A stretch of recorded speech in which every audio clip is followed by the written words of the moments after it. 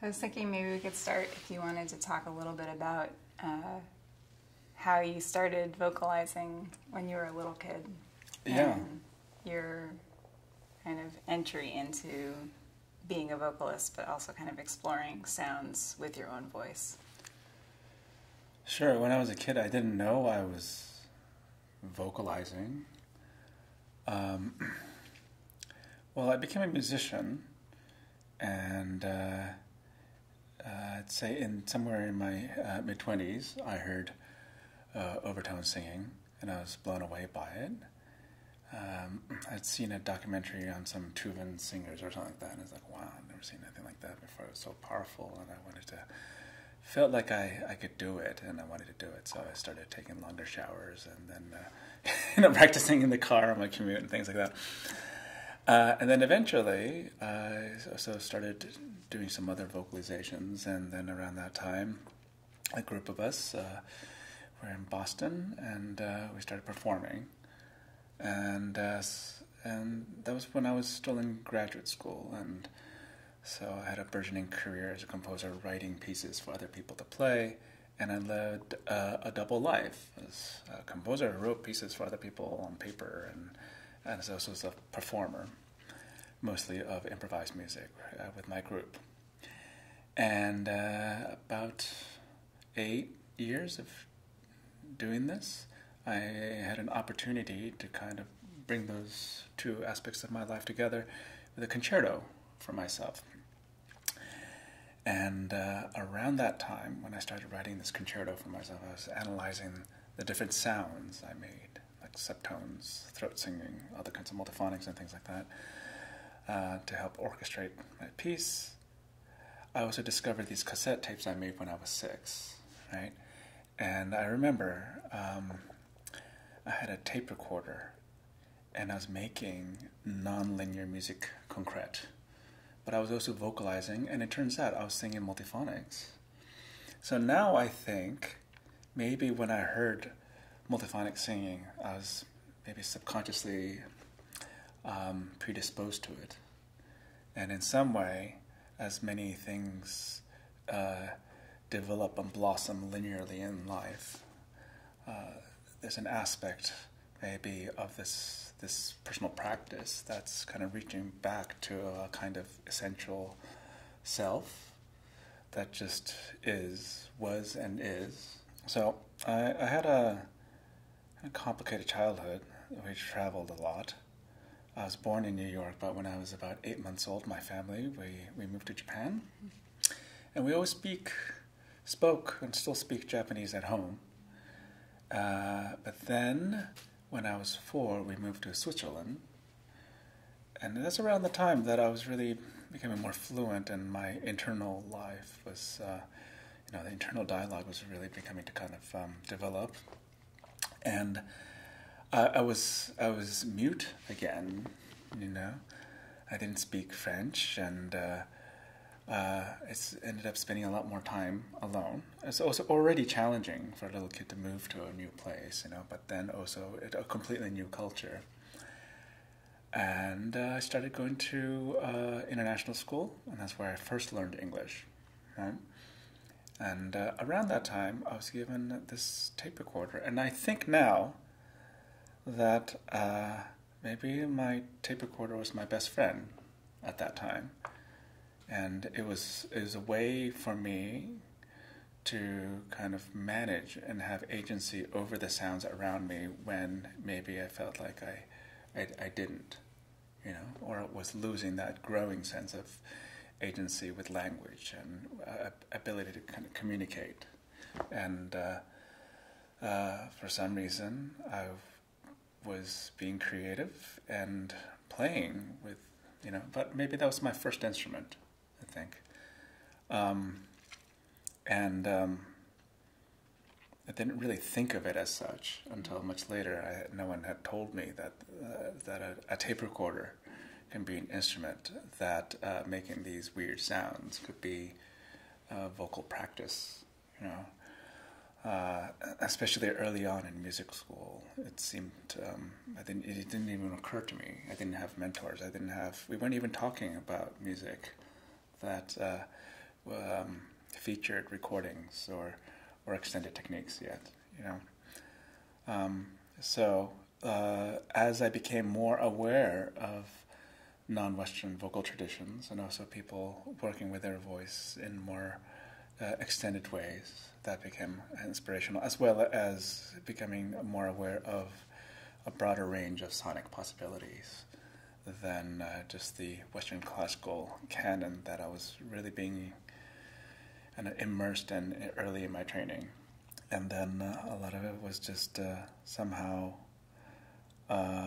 doing it, and having a group of people who encouraged it and who were also discovering their own ways with their instrumental practice. I was lucky that we grew up together and having this parallel art practice development and then eventually working to see where these different interests and practices within myself also overlap. It's really like seeing how different languages you speak also represent different cultures, and then seeing how they are manifold within yourself, you know. Yeah, does that answer? No, listening to those tapes, it's Yeah. interesting. Thinking about that also in the context of when you were learning a new language, because Yeah. I think a lot of learning a new language that's so different, you know, Yes. especially from Japanese into French and English, is these sounds that are not in the other language, that are a lot more the kind of the way you have to make your mouth in a different shape, and the way that you have to kind of use your breath in a different way to Yes. get the different consonants out, especially. And so to have that be the point where you were kind of focusing on these with your voice and then also exploring with other things is really interesting from those tapes, listening. Yeah, I had, now that I think about it, so some of the more semantic moments are counting. I count in Japanese, and then also count in, I do it like a count off, like I'm beginning I'm a band leader, you know, I go a 1, a 2, a 3, 4, 5. I mean, it didn't occur to me like a 5/4 song would be weird, you know. So there's like a moment in the tape that where English is also creeping in, you know, and then I guess some of the vocalizations were kind of stylized noise in kind of an English manner, you know. While I'm also doing, there's kind of auto-archaeology there too. I have my mom, I recorded my mom yelling at my brother, you know, that's still in it. And then a little moment in there where I'm you know, little Ken is apologizing too, you know. So I kept it in, you know, it's in the piece, yeah. It's at the end of the tape part, at the beginning, I said, oh. And then it's like a confessional to the tape, you know, after I've been yelled at by my mom. I said like, oh, you know, so I did the thing I was not supposed to do, so I'm sorry. And that's at the beginning of my concerto, you know, so maybe the concerto and the art practice is a way to stop apologizing.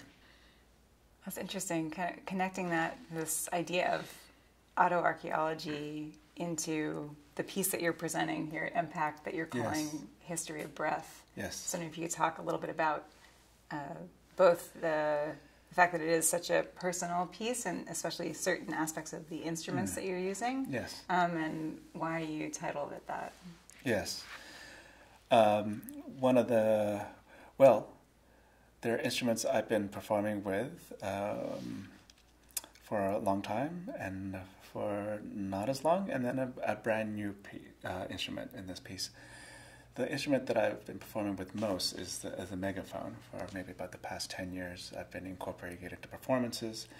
That came about because I started performing in more unusual architectural spaces, and I wanted to be mobile to kind of articulate the different kinds of resonances and echoes and the features of reflectivity. You know, if there's like a glass corner or a long hallway or a really resonant stairwell, to think about register and as well as projection, and to kind of structurally feel the megaphone being able to throw my voice, direct my voice at those features was something that I've been learning.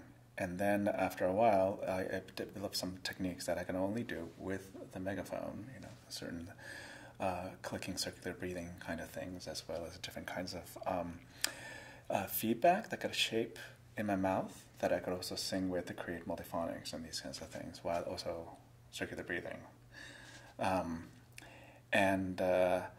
The instrument that is still relatively new, but I've been using for about 2 years, are these feedback bowls. Essentially, it's a circuit with a microphone and a transducer, and the transducer is affixed to a plastic fishbowl as a resonator, and it's quite sensitive to the distance between the microphone and the resonant chamber, the fishbowl, and also things like my hand pressure on the bowl, and I could also sing into that as well to create different tones. And I've been using that in several pieces, both as installation, live performance, as well as in a chamber music context too. The newest instrument is a CPAP machine. I have been suffering from apnea most of my life, and a couple of years ago, I finally went and got a sleep study, and they outfitted me with this machine. This thing. I describe it as a kind of World War II Spitfire, pilot kind of gear, because it covers the whole face and this air thing. And just being outfitted with this thing so that you could breathe in another atmosphere, which is for a condition that's supposed to be most natural to a human being to be able to sleep, right? That's just, it also made me feel more estranged also somehow from just most people around, I guess. I mean, I did some research and I found out that maybe about between 7 and 8% of Americans suffer from apnea. That people who've been diagnosed with it, maybe rather more, but that's more than Asian Americans, in America. And what it turned out, though, I tried using this thing for several months. I never got used to it, and then the air pressure. Maybe it's a question of the air pressure being attenuated better, but my apnea is bad enough that at a certain part of my sleep cycle, the air pressure is so strong that wakes me up, But then over the course of these many months, I got used to being awake with this air pressure, and then counting sheep, I was vocalizing against the air pressure, and I thought, wow, this is an instrument, And in a way to kind of part auto-archaeology, but also some modicum of revenge against this thing, and then that's also created some sort of frustration too. I still can't sleep, to foreground it as an instrument, and then I thought, well, I have the megaphone, this thing, that these are maybe different evolutions. Or developments in my life, different kinds of breath. So there are different aspects of extending my voice with some sort of device, some mediation, and they also represent different closeness to biographically too, I guess. And the megaphone I've been with the longest, right? And then this new thing. The beginning of the piece, I have these little speakers that I've used in different installations, but I've also gotten to use them in live performance as well. It starts with a recording I made in my apartment in Hong Kong. I was living in Hong Kong last year, and one of the days I had to spend indoors was during typhoon, they call it typhoon over there, Typhoon Mangkhut. It's one of the strongest typhoons in recorded history of Hong Kong. And there were some sounds you could, when I had the window open, there's more of a mix of sounds outside and the hurricane and the rain, and then you could hear the water on the surface of the building. And there's a lot of metal too, because every apartment in Hong Kong has air conditioners that stick out from the window, right? So you hear this drizzling. And then as I closed the window, there were more sounds within the infrastructure of the building, and then the kind of creaking, and then the metal features as well, kind of ringing and resonating, and then the effects of the typhoon playing against the window or windowsill are present, and then it's some sort of I think of it as a kind of transposition of a memory of this physical stress in the architectural space, and then transposing it into the concert hall.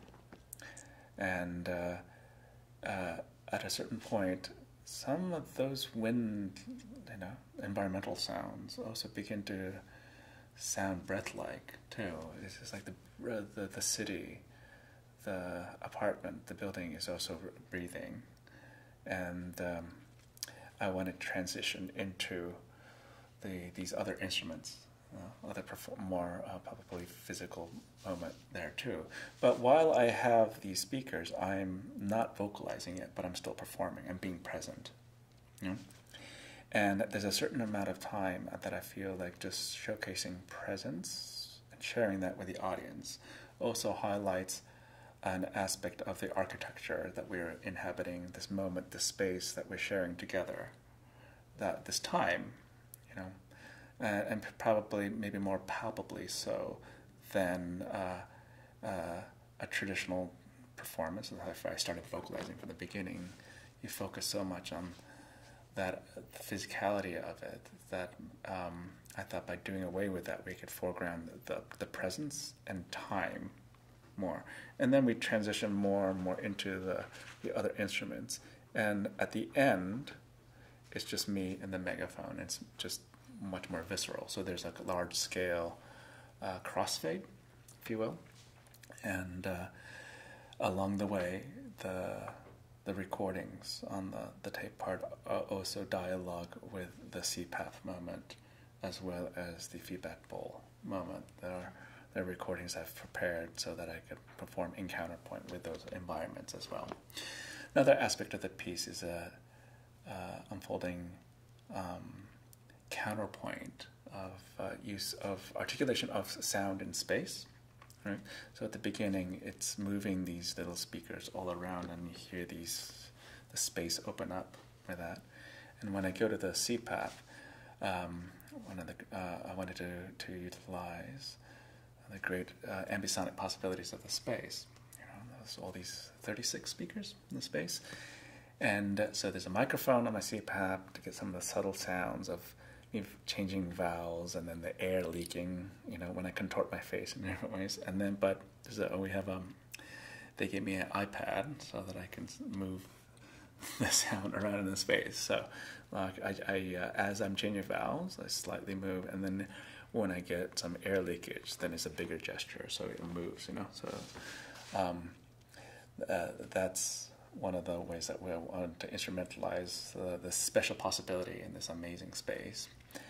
And then when I go to the feedback bowl from there, it's a microphone, and then we're using the ambisonics, but on a random walk. It's facilitated with a little patch in Maximus B.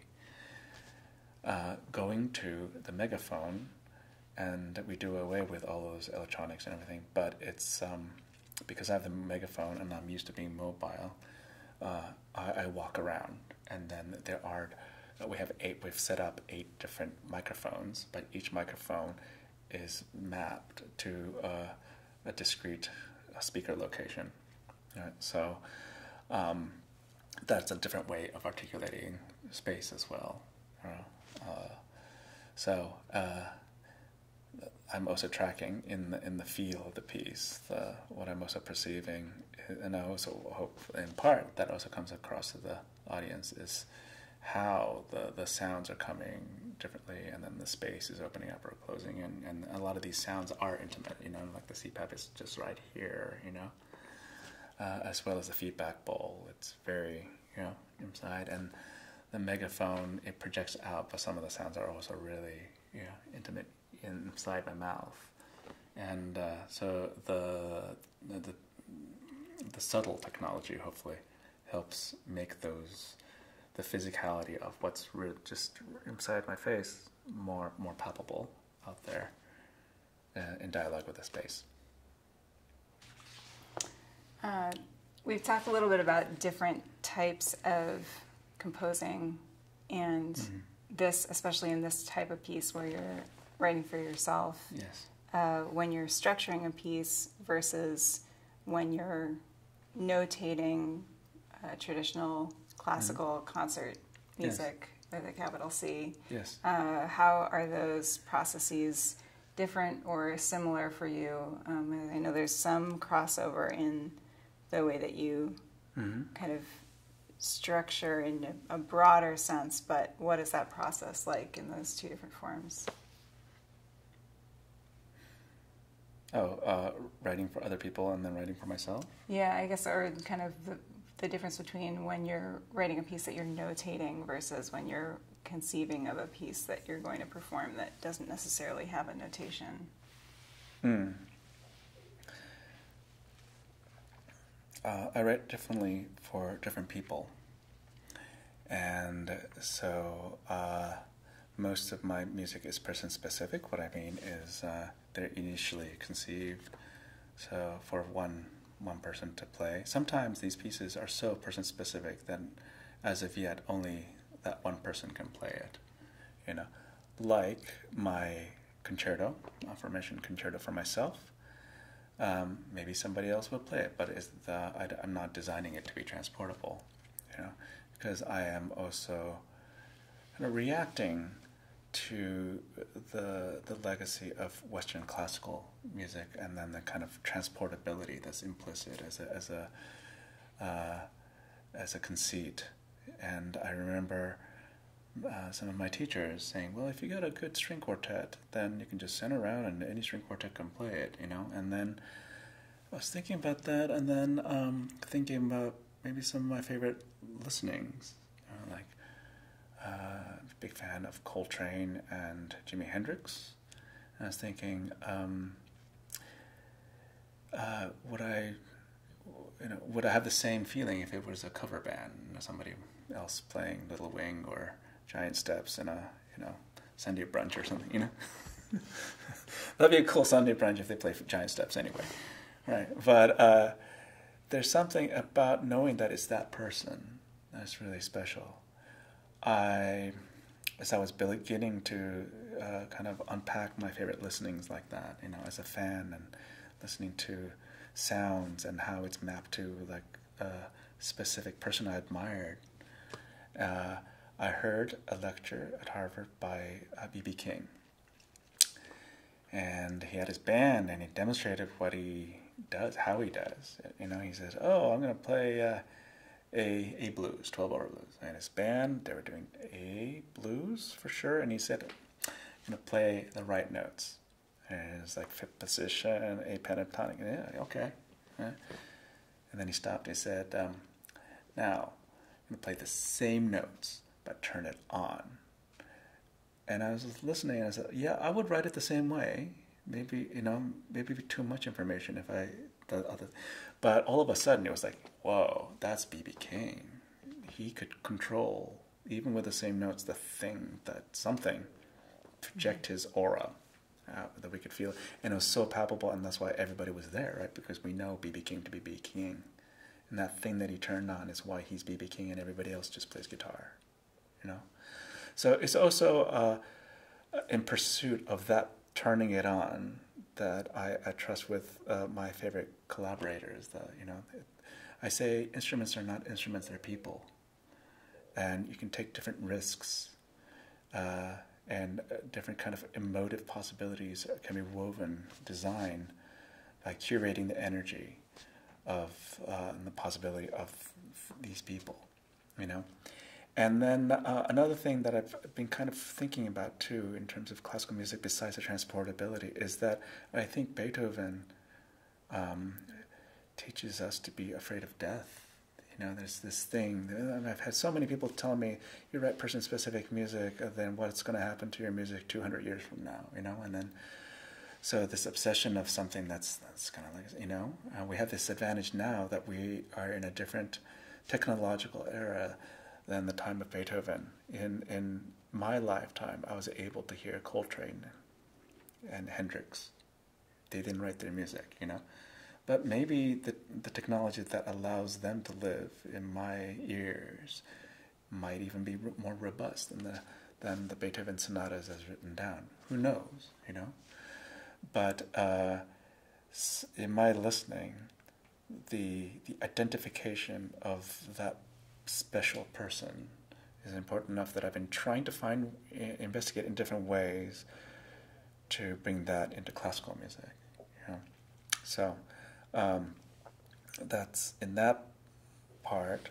I think that to answer your question, though, in terms of notation and design, there's different kinds of research to address the possibilities with a collaborator than with myself. Of course, if I'm writing for myself, I don't need to notate as much because I know what I'm going to do, right? And but for my collaborators, there's a period of research and provocation. I know you could do this on the trumpet, but can you do this? And then a negotiation with an invention of a syllabary together for notation. Does this make sense for this technique? Right? Oh, it'll be easier if it's this. It's clear if it's this, So we develop a kind of small notational culture together.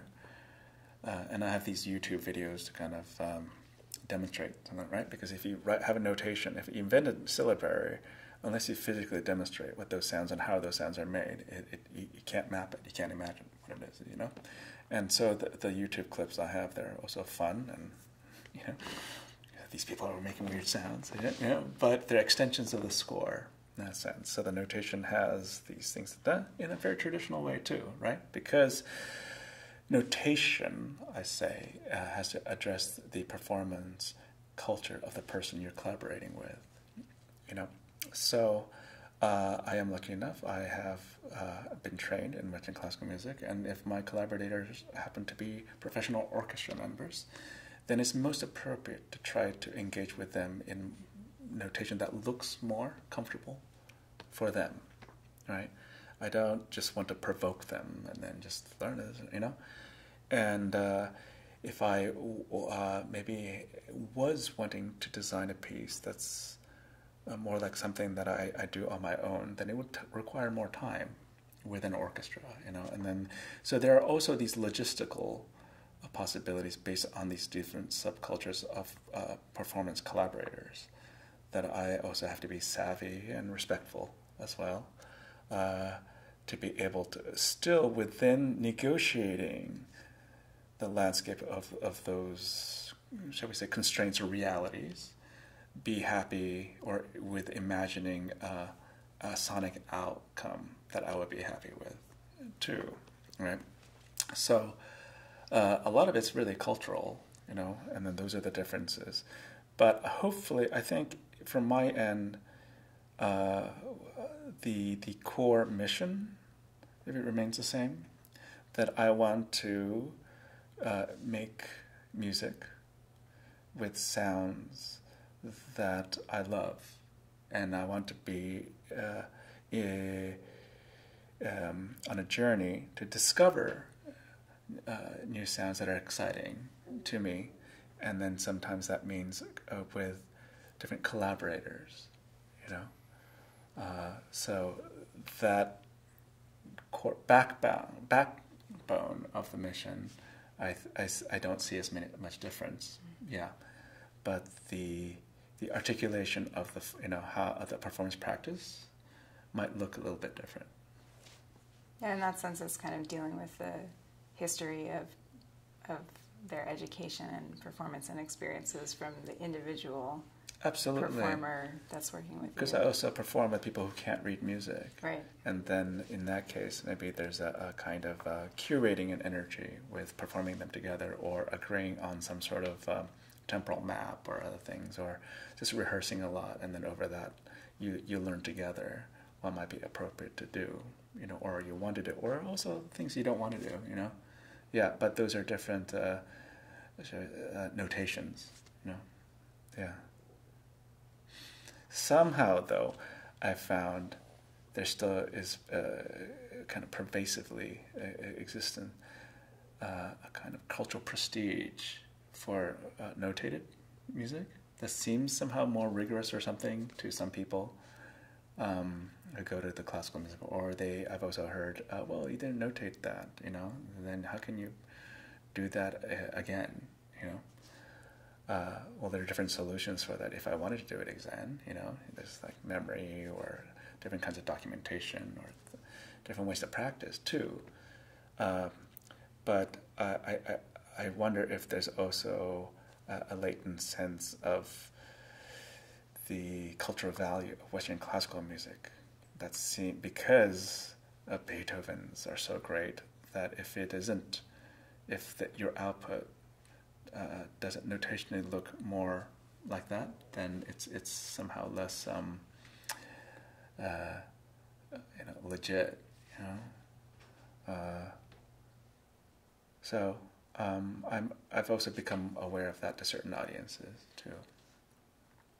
I think especially through contemporary music, was kind of related to some of the other things we were talking about what is modern and what is avant-garde and what is experimental, and does that have to be within the context of Western? And does that necessarily mean modernizing in a Western way versus taking kind of modernization through different cultures, and what it means to kind of bring kind of be experimental in art through different lenses. Yes.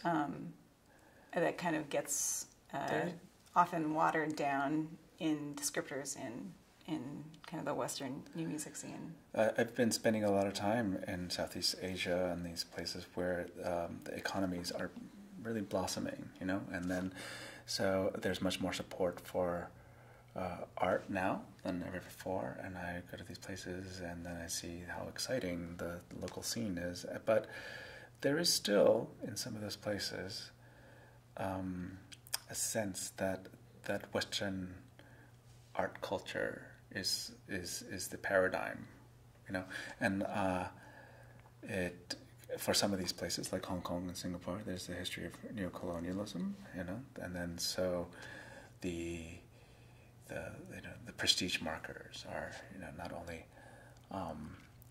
things like Western classical music, and then that's also part of the training, right? So all the conservatories you learn to play, and the symphonies, and then a lot of these places also have that and institutionalized with government support, but not as much support for the local cultures of music making or art making.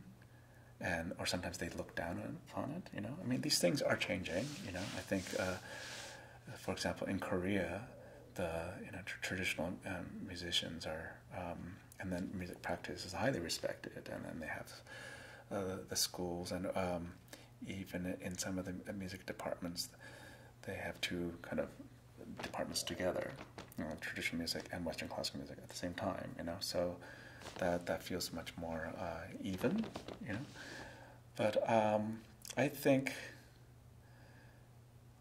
you raised the question of what modern might be, and for these burgeoning economies, a more developed economy like in the West might seem, and the things that the West culturally represents might seem to express a kind of modern. But if we can get beyond that, I think there are, everywhere a sense of indigenous contemporaneity that we could be more brave in embracing. And what I've come to also feel in part, some of my Western classical training, is that there is a body that is seen as more proper way of making a kind of vocal sound or a compositional practice, and then we're supposed to contort our bodies to fit that. Like I say, it's a kind of corset. but there might be locally more exciting and also organic to their bodies and our bodies sounds that we can make that don't fit into the, and I like to point to my own vocal practice too. A lot of opera singers have told me, oh, that's not singing, because I'm not making a proper, So, yeah, so it's as if you don't fit in, it's like noise, something that's outside of the signal, and then it's outside of the realm of what really communicates, or the system, right? But as we strive towards a more diverse world, a democratic world, then maybe that it will become increasingly more important to embrace those other sounds, and the ways that these different bodies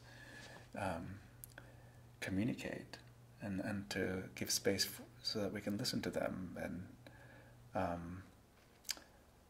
so people ask me, I've had people ask me, what do you want people to take away, from experiencing your art? If there's one thing, and I'm like, what? One thing? I think about so many things. So it's like, one thing, what do you do? And I thought about it. Maybe hope. If I could I'm so lucky, I get to play around with sounds, these instruments and stuff like that, and I just scream into my megaphone, and I get to do this, and I get to live from doing this. So if I hope that also translates to people saying, well, I have this thing, I want to make sounds, I'm really interested in this, but I don't really make music. These people could be also emboldened in part by seeing the weird thing that I do. So what are you working on right now? What's your next project coming up? I know you have a couple things this weekend, yes. So much that you can't even be at one of your premieres. I have a piece being premiered on Saturday in Lausanne. It's a piece for tenor saxophone, a string quartet, and double bass. Yes, for an ensemble there. For my friend Vincent Daou. We've known each other for many years, but we've been in touch, and we've been performing together as well. And he's open to everything. And then we've been Skyping a lot.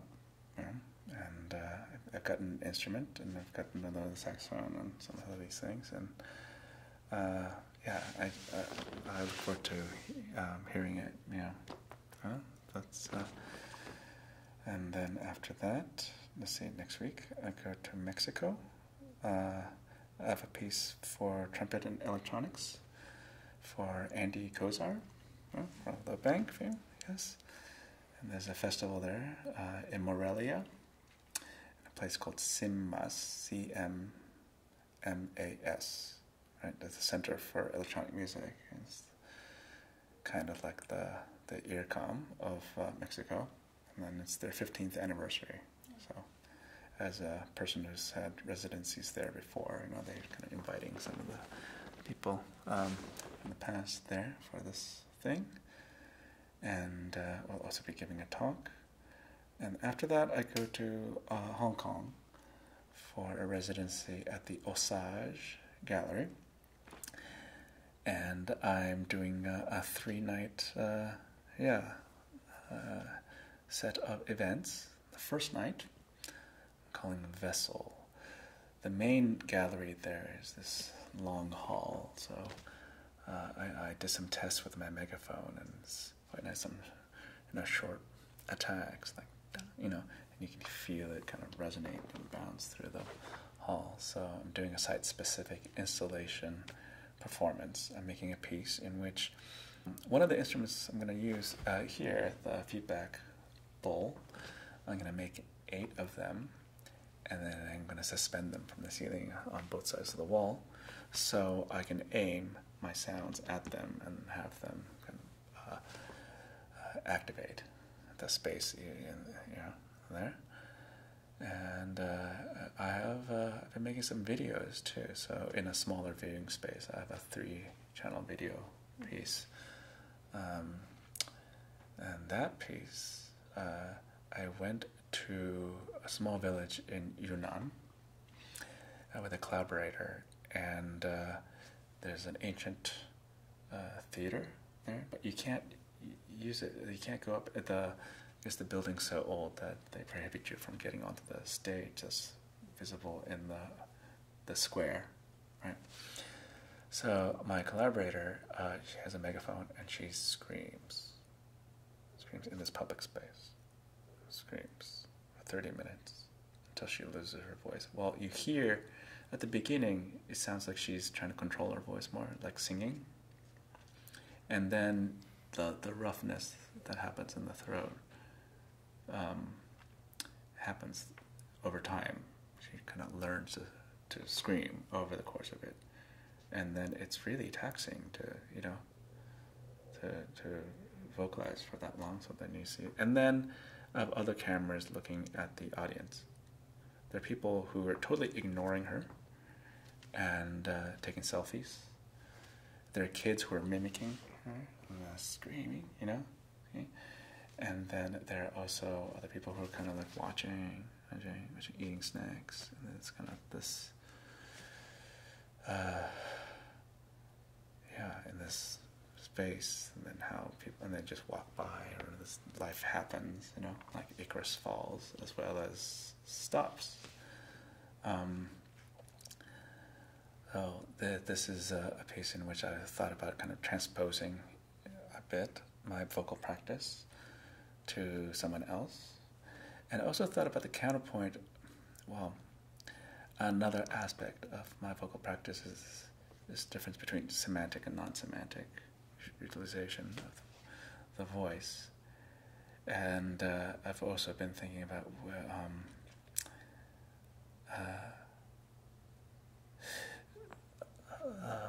the kind of politicization of sound in the body, and conditions in different parts of the world now, and reacting to it. And a scream is physically palpable. You can feel it, but if it's wordless, you can't censor it. You can't really say this is, So those are some aspects that I've been trying to develop as well. And then besides my composing and making sound art installations, thinking about how that could also go into different kinds of medium is a way that I'm also stretching in this piece. The first night are those pieces, as well as 2 pieces I wrote for percussionists, and so that's like more of a written piece or a piece. The second night of my residency there, we have a academic panel, and we have I have some colleagues who've been theorizing about space and sound and architecture, and so they'll point to the night before with this architecturally site-specific piece. And then I have a colleague. He's a media theorist, and he's an expert in the local underground noise scene in Hong Kong. So what I've curated for the last night is a group of some of my favorite performers, and they'll perform in that Osage space. So the middle night kind of looks back and then looks forward to the nights that sandwich it.